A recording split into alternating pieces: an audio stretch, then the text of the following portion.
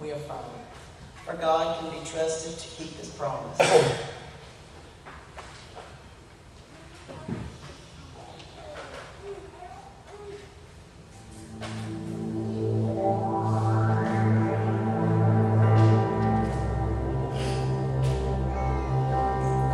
There's no space that his love can't reach. There's no place where we can't find peace. There's no end to amazing grace. Take me in with your arms spread wide. Take me in like an orphan child. Never let go, never leave my side. I am holding on to you. I am holding on to you. In the middle of the storm, I am holding on. I am love like this. Oh my God, to find I am overwhelmed. What a joy divine. Love like this sets our hearts on fire. I am holding on to you. I am holding on to you. In the middle of the storm, I am holding on. I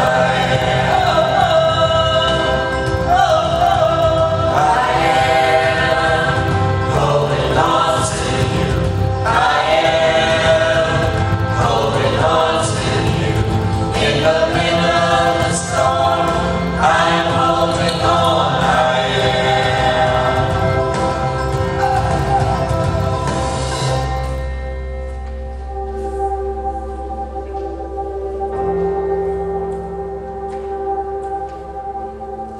This is my resurrection song. This is my hallelujah come.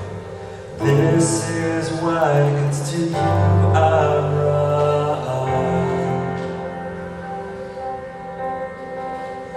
This is my resurrection song. This is my hallelujah come. This is why it's to you I run. There's no space that his love can't reach. There's no place where we can't find peace. There's no end to amazing grace. I am holding on to you. I am holding on to you. In the middle of the storm, I'm holding on. I am holding on to you. I am holding on to you. In the middle of the storm, I'm holding on. I am holding on to you. I am holding on to you. In the middle of the storm, I am holding on. I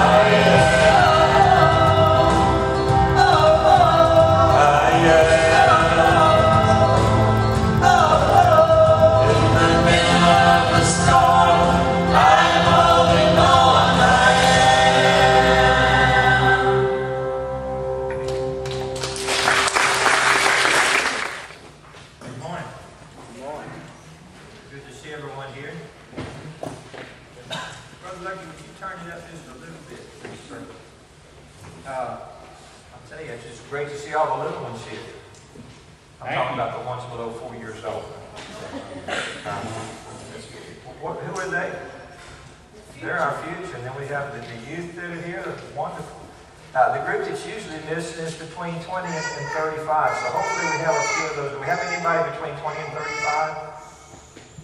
Fantastic. And we have some that we need to talk to about truth, but other than that, we were talking age, not IQ. Y'all need to remember that.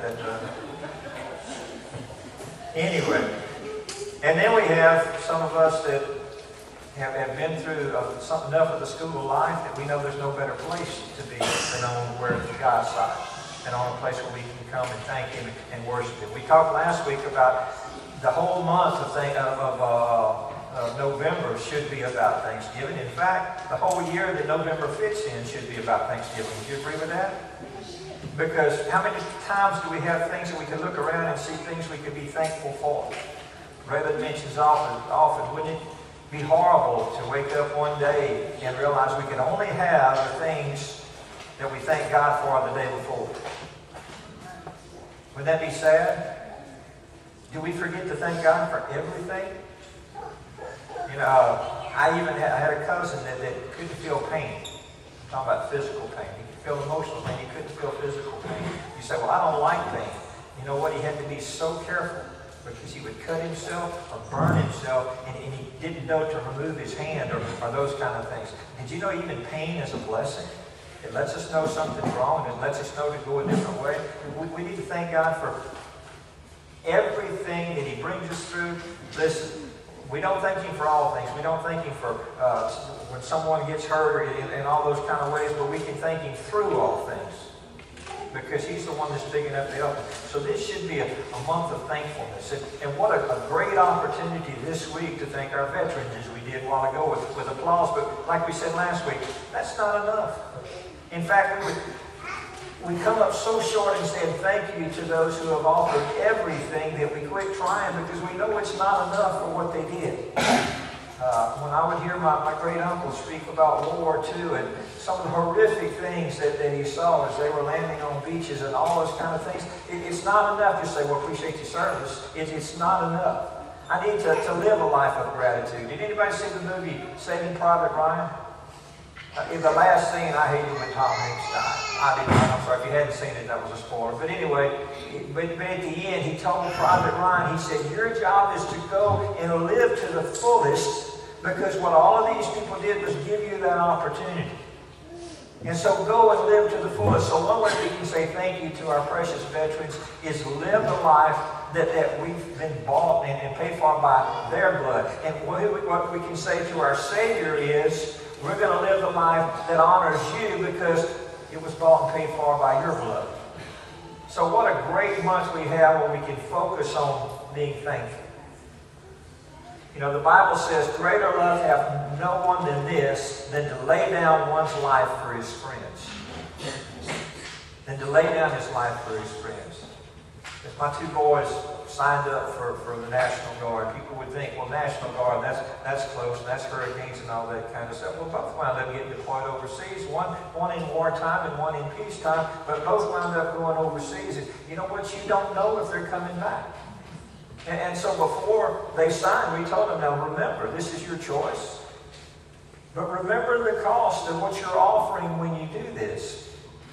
I had no idea, I'll be honest. I was much older and supposed to be the mature one, but I had no idea the cost that they could be paid whenever they signed up to get between you and I and the evil that would take over if we allowed it. And then I saw what war could do firsthand, or secondhand, I guess you would say, but I saw firsthand what it could do to our precious young ones that go out and face it. And I had to tell my son about a year ago, said, I knew we asked you to risk life and limb.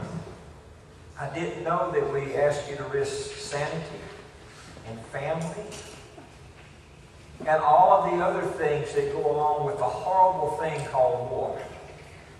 And so I'm so thankful that people still stand up and say, you know what, so that my family won't have to face this, I will.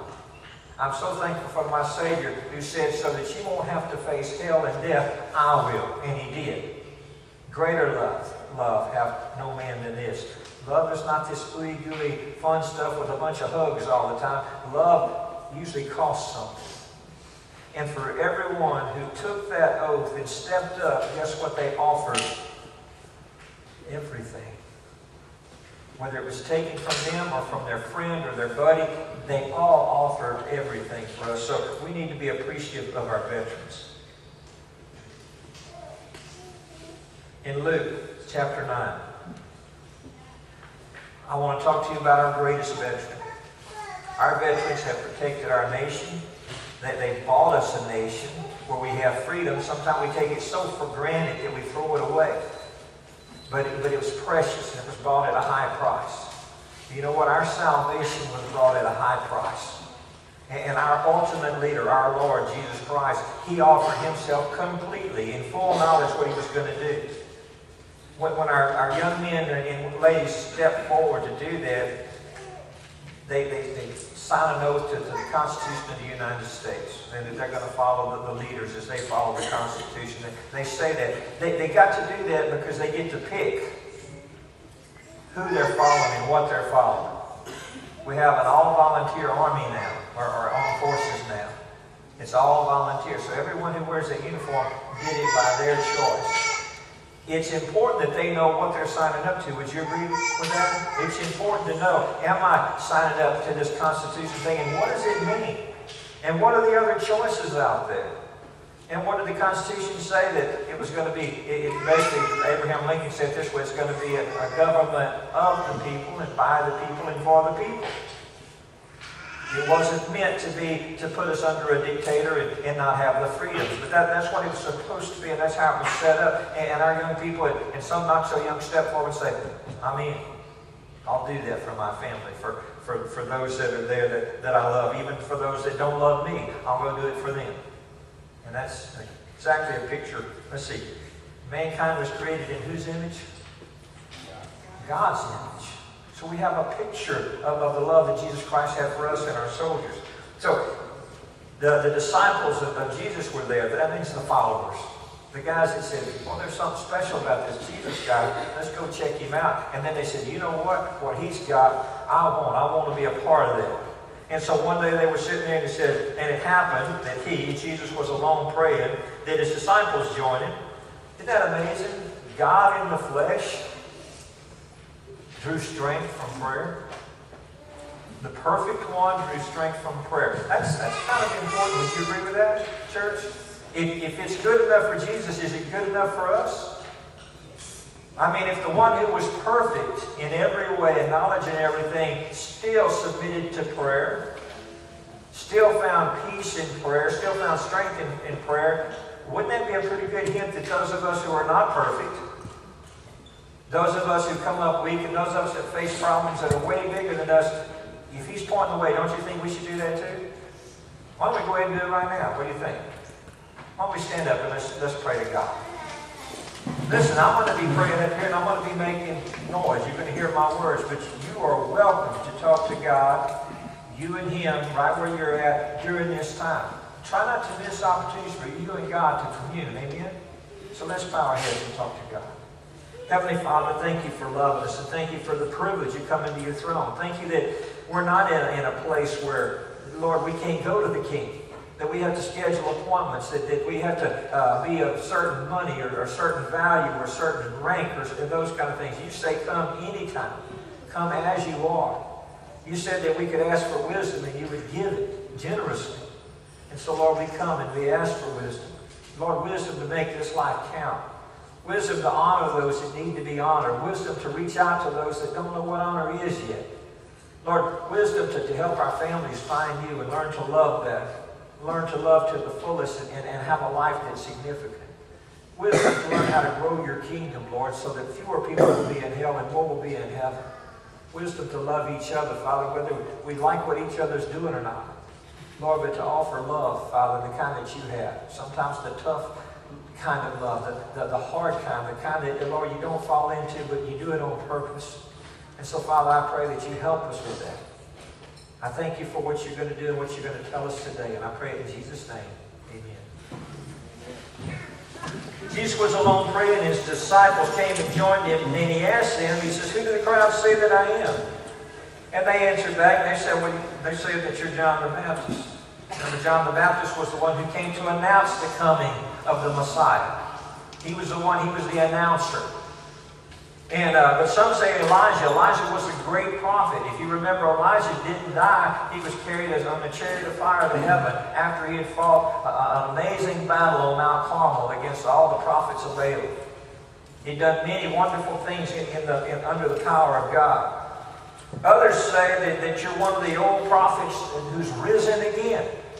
Some people were speculating who Jesus was and is. Let me ask you something. Do people still speculate who Jesus is? If you ask the Islamic people, they will say he's a prophet. If you ask some of the atheists who are honest, they say, well, he's an amazing philosopher. You know, given the secrets of life from a human point of view. Others say, well, he's somebody from back in history. We don't know if he was real or not. They will say all of those kind of things. The question comes to this: who do you say that Jesus is? Who do you say? It's such an important question. It's so important that it's a critical question on where we're going to spend eternity. Romans 10:9 says what? If you confess that Jesus is your Lord, your commander, your authority, and believe in your heart God raised him from the dead, he's special. Everybody don't get raised from the dead, do they? Not in that way. But just 3 days after, on the third day after he was killed, he's been buried. He'd already been, they made sure he was dead. They just didn't let him die up there. When they got done, they went and checked him out. They jammed a spear in his side, and his body fluids ran out. They made sure that he was dead. Then they took him on the ground, they embalmed him. Then they stuck him in a cave and rolled a big old rock in front of him. Right? And on the third day they went in, nothing was there, and he started showing himself to people. He showed them his scars, he showed them everything. And we know what happened. We know why that was so important that he was raised from the dead. He says, I am dying so that you can live. I am dying to take your punishment, and your punishment for your sin is death. And you know what? If you'll let me, if you'll follow me, I've got that for you. I'll be your substitute. And you say, well, how do you know God the Father accepted? Because on the third day, what did God the Father do? Praise God the Son. We believe in one God. It's pretty amazing he can be one and do all those things at the same time, but he did. He raised him, and then he walked around. He walked through walls. He appeared in rooms with the doors locked. He ate. He cooked breakfast. Guys, he might have been from South Louisiana. He liked to cook. Right? Outside. You know, he was a man's man. He worked with his hands until he went into the ministry, and he still wasn't afraid. He still wasn't afraid to touch people where they had leprosy, or whether people called them horrible sinners and all those other kinds. He worked with his hands, didn't he? So he came back the same way. And then he stayed a little while. He says, I'm going, but I'm going to send the Comforter to you. And we know who the Comforter is, the Holy Spirit. Who's the Holy Spirit? Well, some places the Bible says the Spirit of the Father. Other places the Spirit of the Son, the Spirit of Christ. So we know the Holy Spirit is God. And so instead of him being in one place at one time, he can be with all of us at one time. Pretty amazing what took place on that day. So it's important that you know who Jesus is to you. If you've made him the Lord of your life, you say, Jesus, I accept you as my Lord. I'm all in. I know who you are. I know you were raised from the dead. The Bible says if you do that, it says it on the wall over here, it says it in your Bible in Romans 10:9, you will be saved. You're on the winning team. Did you know that when the whole world comes to destruction, the Bible says the Holy Spirit will let people know about that, will convict the world of judgment. When it all comes to destruction, one thing will be left on this world. The old heavens, the old earth will be gone away. But a new one will come back, and a new heavens. But one thing will remain. What is it? The church. Who is the church? Everybody who made Jesus Lord. Everybody that believed that he was raised from the dead are saved, and they're saved in this new heaven, new earth. We call it heaven. Pretty amazing stuff. Great stuff. So it's important that we know who Jesus is. He's not just a prophet. He's not just a philosopher. He's not just a good man. He's not just a guy in the book. He is the Word. He is what it's all about. He told him, he says, who do you say that I am? And Peter said, the Christ of God. What that means, Christ was the title. Christ was the Messiah. He was the promised one of God who was coming for you and me. He was the rescuer.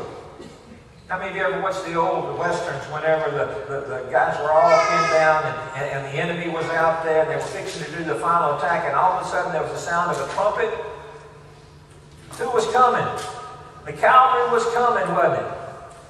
And I never saw them get beat on those Westerns when they were coming. All of a sudden, the enemy fled, and everybody would, they kissed their horse and rode off into the west. It was strange stuff, but every time on those movies, that's how it worked. The victory was there when the trumpet was sounded. Amen?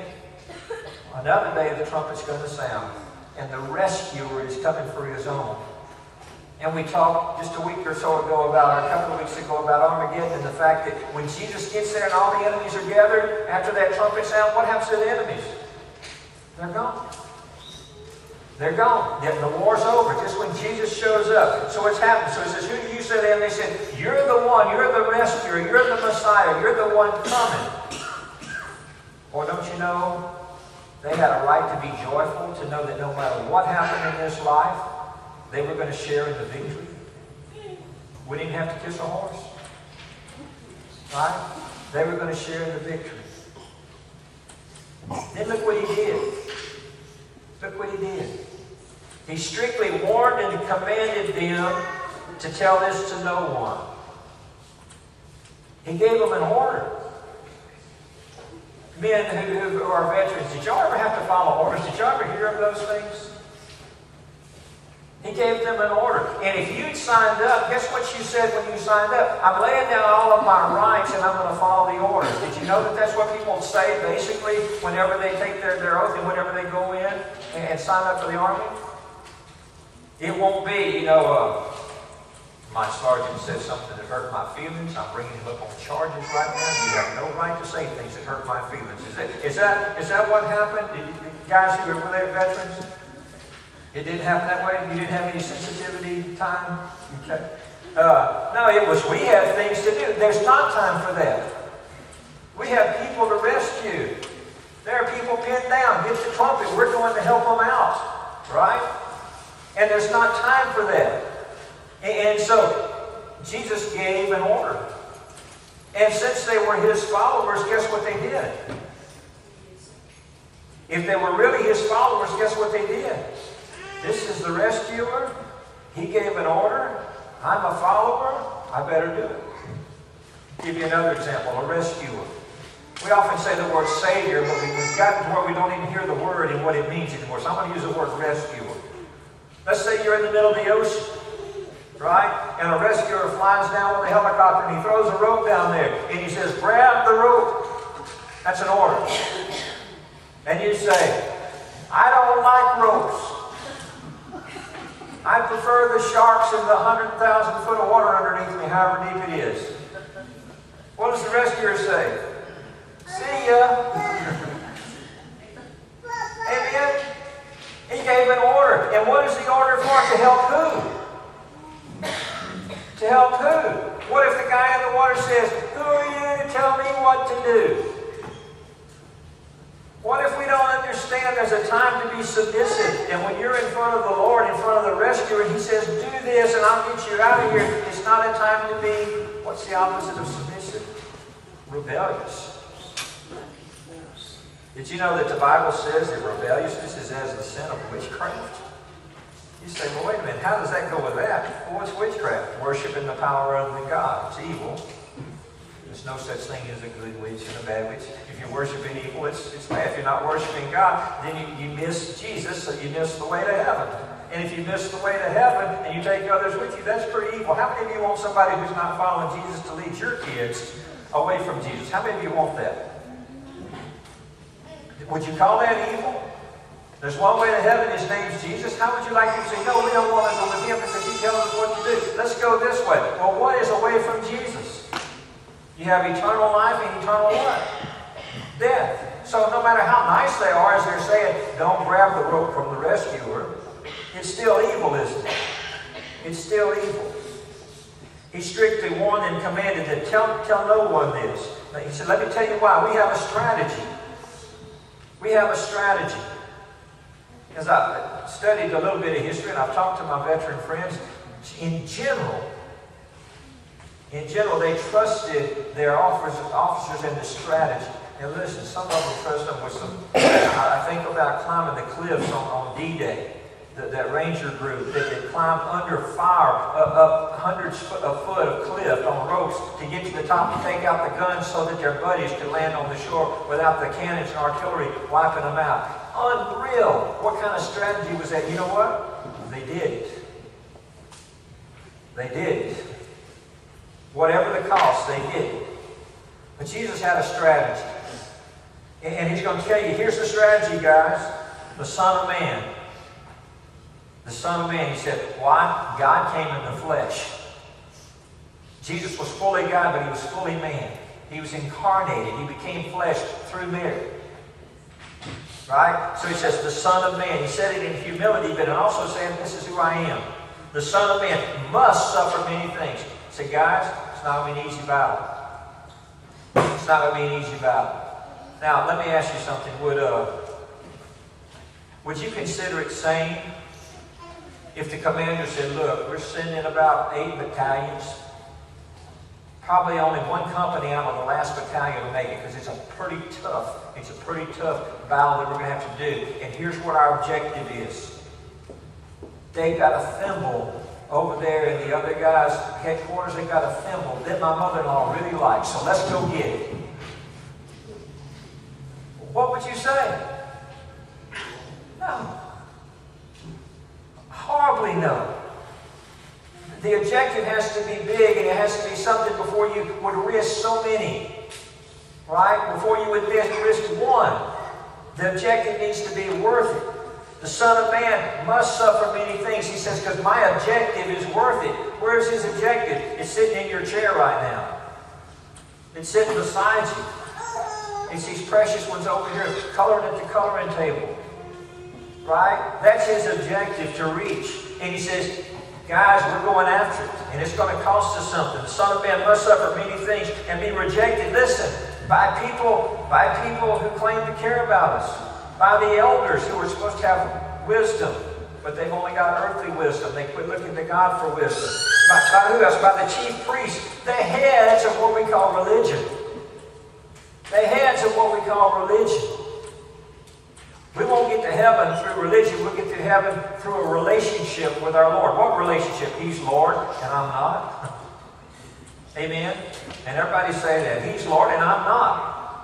Right? He's my commander. I'm the one that follows orders. He tells me where to go, and that's how I get there. If I go the way I want to go, I don't even know the way, as Thomas says. Jesus says, I am the way, the truth, and the life. The scribes, that's those scholars, you know, the ones that get down and they study the religious law and all that kind of stuff. He says, I got to go against them because they're misleading you. They're turning it into some little game or some little tradition, set of traditions or this rule or that rule. He says, that won't get you there. They're not your rescuers. I am. But it's going to be costly. Son of Man must suffer all these things. And finally be what? Killed. And that was important because the wages, God says, the punishment for sin is death. And he's not a liar, and I've sinned, so I owe a debt. But Jesus said, you know what? I will do that for you. But to take care of my death, something had to die. And he says, I got it. I got it. I got this. He says, and be killed. To be raised on the 3rd day. Oh, Brother Darrell, we already knew that. It hadn't happened when he said it. Amen? It hadn't happened when he said it. He said, it's coming. It's coming. Then he said to all of them, if anyone desires to come after me, let him deny himself and take up his cross daily and follow me. How many of y'all have heard that before? Let him deny himself. I told you about those kids sitting in our trailer houses back wherever or over here in Roanoke, and they're getting ready to sign that paper and telling them there's a cost. It's not all this glory and stuff. There's a cost. It's a big price. He said, you need to know that whether it's wartime or peacetime. You know, my great uncles were in World War II. My uncle was in Korean War, and a couple others of my relatives. My dad was in the Navy after the Korean War, before the Vietnam War. And I had some cousins. I remember Gary Dean Burks just died a few years ago, probably from Agent Orange. And the lasting effects. And I remember some other friends. Where we lived, it was odd. We had over here, and there's black families, and over here was white families, and some of them had the same last name as the black families and all that kind of stuff. And they lived in the metropolis of Bancroft, which you can see the back of one side to another, and a bunch of mailboxes on one board. You ever seen that? That was the post office. A bunch of mailboxes across one board. And then we lived about a half a mile past that, and I remember my dad, my mom saying to my dad as we rode between the signs one day, and we got to the back sign, we were 18 miles south of Maryville, she said, "Dad, we live in the country." Because we had passed through Bancroft. But several of our friends from the Bancroft community had also gone. And guess what every one of them did? The white boys were there, the black boys were there. Guess what they did when they finished their tour? They signed back up, went back. They were what? They believed in what was going on. And they signed back up and went back. And they had also been in there so much that they didn't know how to fit in back in regular society. It was the only reality because it was so real that they could deal with. And they all signed up and went back and did a second tour. They knew what it would cost. Did you know that Jesus knew what it would cost? Let me show you something. Here's Revelation chapter 13, verse 8.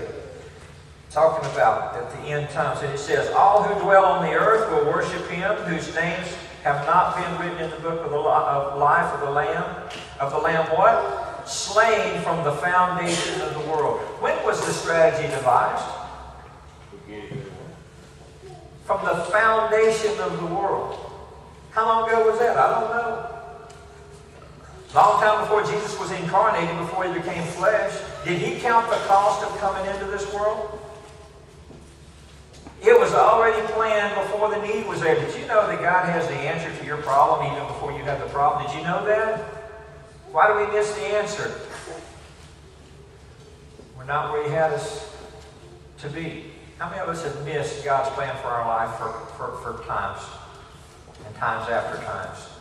And we'll miss it again probably because we can become so sensitized to things of the world that we become spiritually insensitive. Here's the great thing. The door's still open. And we can come back into his will. And we can find his answers. His answers may not always be easy. He didn't even make them easy on himself, did he? But he knew what the cost was when he signed up to rescue you and me. And so it says, what? "If anyone desires to come after me, let him deny himself." I remember going after boot camp or during boot camp to see the boys, and they were probably 10 to 12 years apart. And boot camp was an interesting time in their lives. They were not the same kids that went 6 weeks later when they got out. They were not the same ones. I remember my foster son and stepson going to the armory in Lake Charles, and a sergeant walked in, and they both stood so much at attention, I thought they were going to fall over backwards. And the sergeant, he had been away from boot camp long enough, he just looked at them kind of funny. He said, "Guys, you're out of that now. It's okay. We're to real life now," and all that kind of. And it, "Yes, Sergeant." They were still as stiff as a board. They were not the same people they were before they went. What happened? Oh, they were very nice to them and they had massages 3 times a day? No.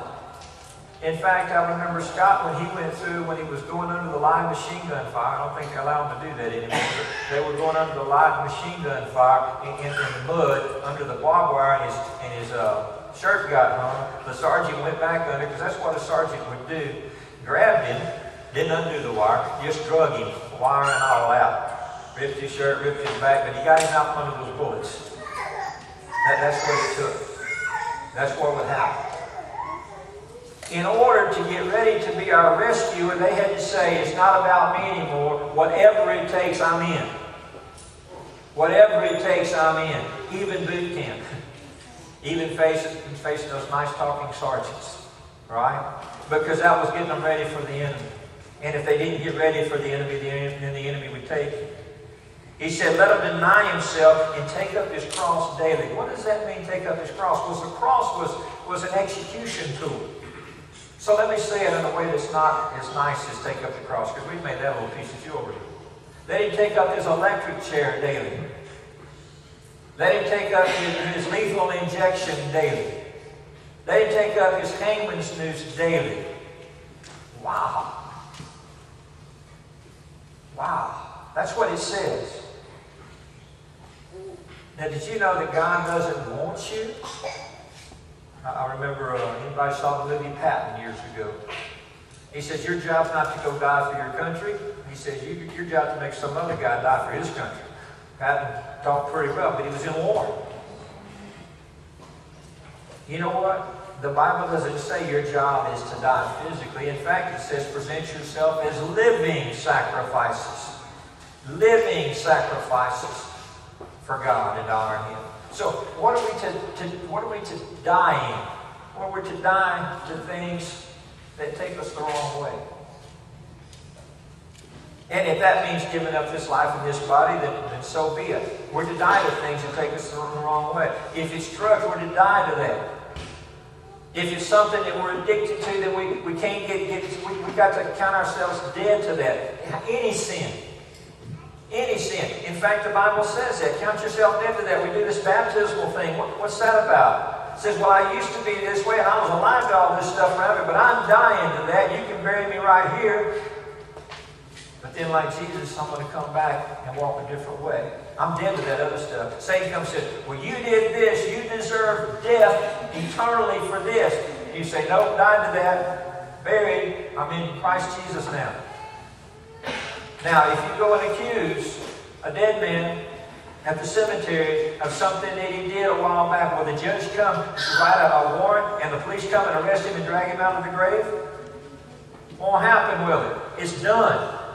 That's settled, right? So we're to die to the things that used to lead us or mislead us and follow me.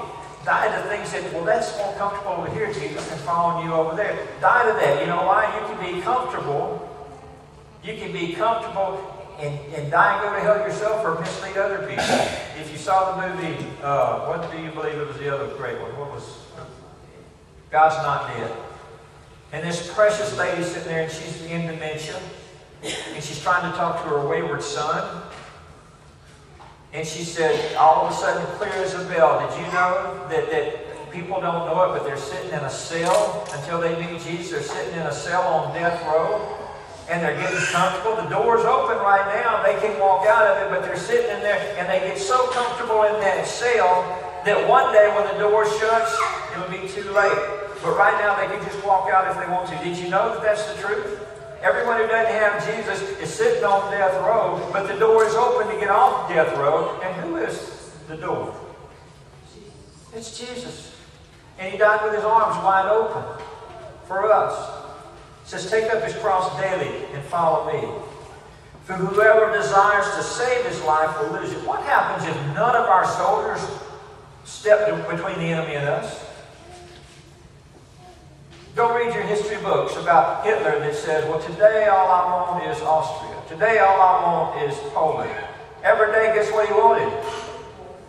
Another country. And then what did he do with them after he got them? If he didn't like you, he fed you to a furnace and annihilated millions.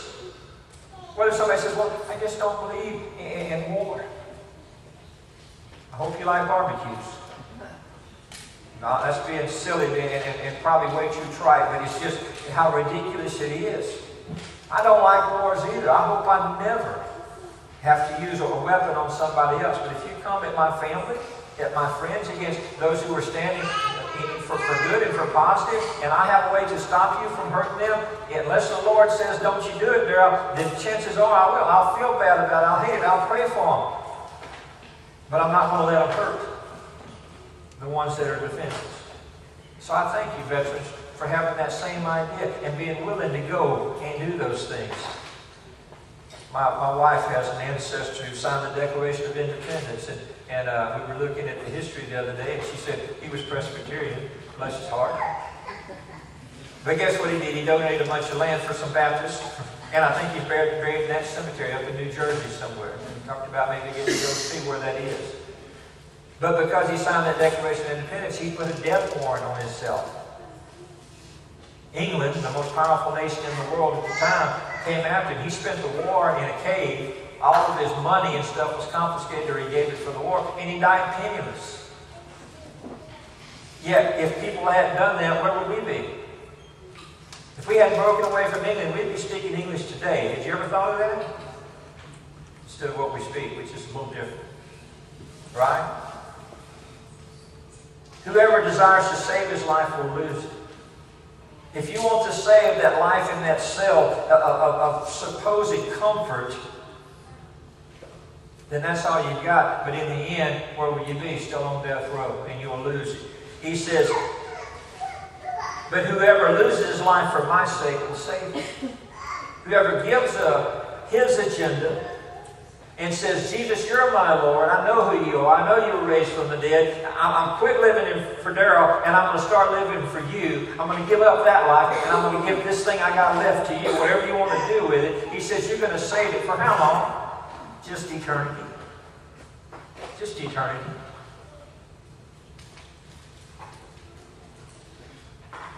For what profit is it to a man if he gains everything in the world,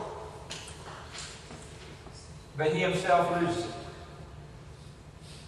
If he's got everything, what has he got when he quits breathing? You remember the story about Midas, King Midas? He loved gold so much, and so he had a wish where he could touch it, and anything he touched turned to gold. And what happened? He wound up touching his granddaughter, or his daughter, I forget which one it was. And so suddenly he had all the riches, but nobody to share them with. It meant nothing. He just had a bunch of cold metal around him. Right? What if we got everything that the world had to offer and missed eternity with Jesus Christ? What would it mean? It is so hard sometimes to back up enough from the world to see that God offers really the only things worthwhile that there is, including the relationships, how we relate to one another. Right? Once we get our relationship with Him right, we start relating to one another in different ways. And your needs become more important than my wants. That's what you call what? Putting someone else's needs ahead of your own. That's another word for loving somebody. You say, well, Brother Darrell, my heart doesn't go Peter-de-pat or whatever they do when they walk by. No, it has a longing to help. The thing about that chemical imbalance we call a crush is you can get over those. How many of y'all remember somebody in junior high that you're about over now? How many of you are really glad when you've seen pictures of them since then that you're over them? How many feel sorry for that poor person that got them? You know? If you want to help that person, that's love with their real needs. But that infatuation is temporary. And it's not going to get anybody to heaven. But genuinely loving somebody, wanting the best for them, and helping them achieve in a godly way, and willing to give up your wants and trusting God to take care of those and helping them, that's genuine Christian love. And not asking a thing back. Your thing back is God just gave it to you to want to help somebody, and you saw that done, and you know it pleases God, but you did it because that's His Spirit in you working. What profit is it to a man if he gains the whole world and he himself is destroyed or lost? What is it?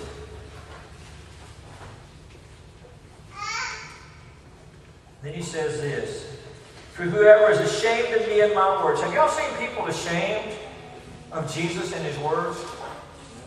I see it more and more in popular culture. You see it on TV. Oh, that's those people who believe in Jesus. They worship at the altar of Jesus. No, the popular thing now is to, forgive me, but worship at the altar of climate change. Let's give all of our offerings and our time and our attention to climate change. Why? Because man's in charge of climate change. Who's in charge of our relationship with Jesus? God is. What does man want to be in charge of? Everything. I'm going to run this world. Should we take care of our climate? Absolutely. But He should become our what? Our God. I haven't heard, how many of y'all have heard the President of Congress say, we need to go meet at the United Nations and have a big conference on remembering who Jesus Christ is. Have y'all heard him say that? How many of you have heard him say, we need to go to the United Nations and have a big conference on climate change? They say that. Why? Why? What good is it to gain the whole world and stay here from climate change if we miss out on eternity? Amen? What good is it to gain the whole world and miss out on what Jesus has for us? I'm not being political there. I'm just dividing between what is Jesus and what the world thinks and the world's philosophies. For whoever is ashamed of me and my words, of him the Son of Man will be ashamed when he comes in his own glory. Can you imagine people sitting in death row in their cell? And Jesus says, the time's come. What a shame as he shuts the door. What a shame. I died for them. I lived for them. I sent my armies out to love them and talk them out of that jail cell on death row. What a shame. Because he is here. What a shame. He said that he would be ashamed when he comes in his own glory and his Father's and of the holy angels. All of heaven don't want people to be in shame when he comes back. All of heaven wants people. It says the angels rejoice when another person says, Jesus is my way, Jesus is my Lord. I believe he is who he says he is. So as we end this, let me ask you something straight up. Who is Jesus to you? Our veterans are precious and they need to be honored earthly, but you know what? We have a veteran who's fought a war for us that needs to be honored eternally. Amen? Our veterans bought for us with blood the right to worship who we wanted to. And in that choice, I get to ask you, who is Jesus to you? If he's your Lord, and you mean it, and you've confessed it before others on this earth, because you're not ashamed of it, then you won't be ashamed on that day. And he won't be closing the gates saying, what a shame. He'll be saying, well, I got stuff for you that you've never seen before, you've never heard about before. Your heart can't even imagine what I've got waiting for you. Amen? Folks, that's the gospel. That's the good news. Right now, you can take the hand of the rescuer and say, Jesus, you're my Lord. I know who you are now. The Holy Spirit's told me. Brother Darrell shared it in his word, in not my word, but in your word. Right? You can do that. And listen, the scary thing is, many of us know it, but we become complacent. The enemy is still marching and we're sitting here saying, got mine. Amen? When we have precious young ones and precious other people who are confused and hurt and don't know what to do with it, that God sent us out for. Invitation is this: if you've never taken Jesus' hand as the Lord of your life, do so today, please. Come out of the cell of complacency and join the army of God. And if you're in the army of God, say, where to next, leader? Where to next, Lord? I'm yours. Let's stand and pray. Heavenly Father, thank you for loving us. Again, Father, we thank you for not leaving us in the dark, not leaving us confused, but telling us straight up how things are. Thank you for not beating around the bush. Thank you for the price that you paid for us. Thank you for our veterans who have stepped forward with those, Lord, who also will celebrate, Lord, what they did on Memorial Day, because they're not with us anymore. We pray for those precious ones who may have lost their way in this war because they don't know what to think about life anymore. About those, Lord, statistics say 22 a day are taking their own lives because they don't know how to live this one anymore. We pray for them. We plead for them. Lord, help us to honor them. But Father, we also know there are people who are going to miss heaven because they don't know what to do with this life. So Lord, give us wisdom and desire and love for them that we'll reach out to them. And Father, for those that are ready right now to say, I'm ready to sign up, God. I counted the cost, and you're the best. You're the only way that's going to protect me and give me the opportunity to help my family. So, Lord, I want that. So, Father, I pray whatever it is that your Spirit is telling us today, that we would say yes. I pray it all in Jesus' name. Amen.